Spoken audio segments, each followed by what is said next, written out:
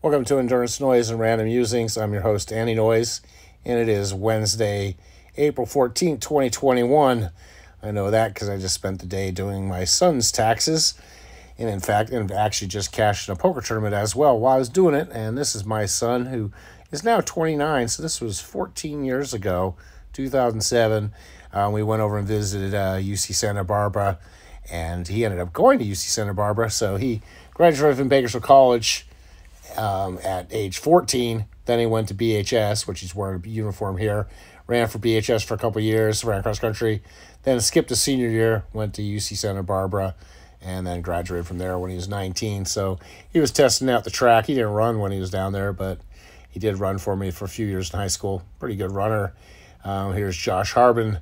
That was at the Lemoore track meet way back in 2007. Really great triple jumper, long jumper, and he would actually run cross country with us. In fact, I always liked the Lemoore track. It's purple. Somebody, I don't remember who that is. And then one of our looks like probably the 4x400. Bakersfield High has always had great 4x400 teams, make it state often most years. Here we are at Bakersfield College training because Bakersfield High School is a dirt track, hard as rock. We used to have to drag. We used to have to make lines with hurdles. And so we would go up here to BC and train. We were paying Bakersfield College to use the facility, and they still didn't end up renewing our contract because they have terrible coaches up there who are still there.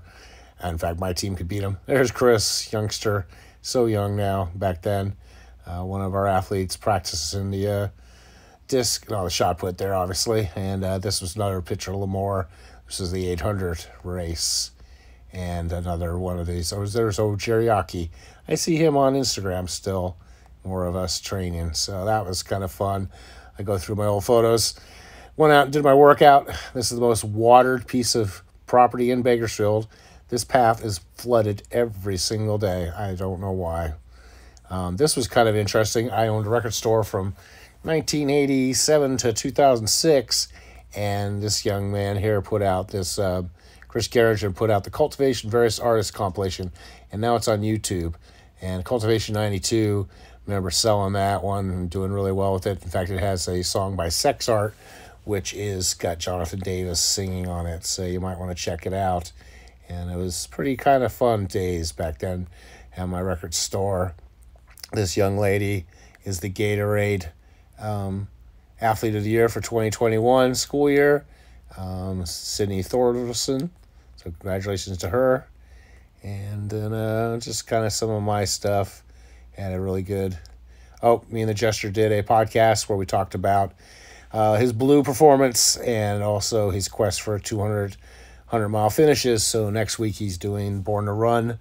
Going to run 100 miles there on Wednesday, Thursday, then go to Vegas and do a 72-hour race and a 100-mile race, and he should get his 200 finish sometime Sunday or Monday. So we will be doing some coverage on that.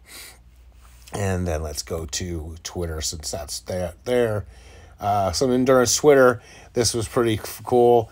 Of course, Desi Linden broke the world best record in the 50K, 2:59.54, 5:47 pace. First woman to go under 3. Great Britain's Allie Dixon had the old record like 3:07, and probably the best post was Allie Dixon says, "Be right back, just changing my bio." So she ended up losing the record. In fact, the woman who had the record was her name was Klecker, and her husband at one time had the record, and her husband and their son is competing in the 1500. May make the Olympics. Speaking of Olympics, 100 days to go till Tokyo. Hopefully we have it, knock on wood. This was interesting. There's a new trend in race directors allowing runners to drop down in distance during their event. Drew Dinner writes about what's important to keep going. And this isn't actually a new trend. It's been going on for a long time. And actually, race directors are now not letting athletes drop down. And I really don't like people dropping down. It's, one, it gives you incentive just not to keep going, as this article probably says. The other part I don't like about it is, it is a race. And so you're in a race, and say you're in the 50-mile race, and then all of a sudden someone decides, when you go left, you can do the 50K, you go right, you do the 50-mile. They drop down the 50K. Well, a lot of times they don't let them finish in the official results, or at least for awards, but it's still just kind of like nice to know when you start a race who's in your race. And so I'm really glad. I know that at least in fixed time races, when I first started doing them back in 2012, 2013, people would drop all the time, and now race directors are actually changing that. So maybe in trail running it's something new, but in fixed time races, they've been not letting people drop down, and I think that's really a good thing to do. And especially like in a fixed time race, it's like, hey, you sign up for 24-hour, you do one lap, you finished, so. But, we have this whole thing where people just don't want to fail, which is just kind of silly. Scrolling down here, it says, Christy Laura said, not surprised that Grand Canyon is number one. It's brutally hot during the summer, which is why I typically hike at night or before sunrise if I'm hiking to the bottom, the 5 most deadly parks. And yeah, I've gone to Grand Canyon a couple times and done the rim to rim to rim, and there's all kinds of warning signs and stuff. And one of the problems with the Grand Canyon compared to, like, say, Whitney is, Whitney, you're not in shape. You only go up a mile or so and then you turn around. The Grand Canyon, the trail is so beautifully built that you can just go down a mile or two, and then you realize when you turn around, you're like, wow, this is steep and it's hot, and they got water every mile and a half, but you can get in trouble real quick. I still remember when I did my fastest Grand Canyon rim to rim. We started on the south side, we were going up the north side.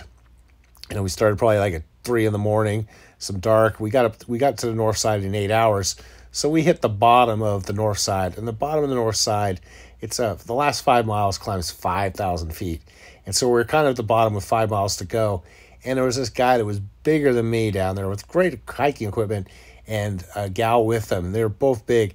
And they were sitting there completely exhausted. Who knows what. But, they went downhill. It was easy. And I remember we went all the way to the top and came back down, and there was a poor ranger there trying to figure out how in the world they were going to get this guy out of the canyon. I know, and I've often glad the mules aren't allowed to carry more than 200 pounds, and I wouldn't want to get on those mules. You're so tall off of those things, and the trails are so scary. I think they ended up having to airlift the guy out, which was probably pretty expensive. So Grand Canyon, a lot of places, don't fool around with it. It definitely can be dangerous, and people do die out there. Little lighter subject. Jonathan Gold says, talking about the women's 1500 Olympic trials. Got Jenny Simpson is running it. Shelby Houlihan is running it. Ellen Pryor is very likely running it. Women's 1500 will be the best events at the Olympic trials. And with the 5K no longer a fallback option, it's do or die.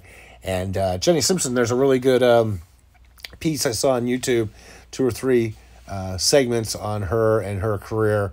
And a lot of it I didn't really remember, so it was very fun to watch. So you should definitely check that on the YouTubes. Then, of course, kind of good and bad news. Rich Gonzalez, who I've known for many years, I used to help him out with Prep Cal Track. He's also the race director of the Arcadian Invitational. He says, due to tightened health department restrictions on non-essential interstate travel, this year's meet will only be California high school only.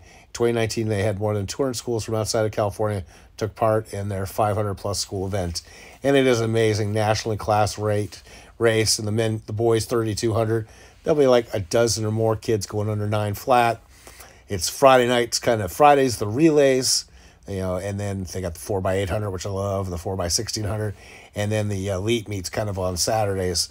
I may try and get down there and check it out this year, but I can totally see that people aren't traveling outside the state, and so Rich is at least going to have the event, and I have to check on when it is because it's usually always around Easter, so I need to get on the internet and find that out. So that should be, I think I'll definitely go to it. Oh, of course, the thing is now they have great coverage on television, unlike the world record 50K attempt or Galen Rupp's and Jordan Hussey's half marathon attempts. The Arcadian Invitational is always on the internet, usually free. And so we'll finish up with, let me go here, my Strava. I actually got some good sleep this thing. Oh, my friend Adam went out and did some work this afternoon at least. Got some, something there. So, I got up this morning. I got up late and, let's work here. Got up, 7:10. I did my spin kg workout, which I ride on my spin bike for 6 or 7 minutes, and then do a little kettlebell. Went out and did 6,000 yards. Actually, that's not correct. I did 6 times 1,000, and it's pretty dang slow. And then this afternoon, I rode the bike, warm up, and then I headed out and did 3 times 1,000. Again, pretty slow. Came back home, did some kettlebell drills. Actually had some pretty good barbecue. Barbecued up some hamburgers, and then played some poker, which I cashed in, so I was really happy with that. Look at my Fitbit data. Heart rate still not down to where I wanted. I wanted the low 50s at night, but that's the way it is.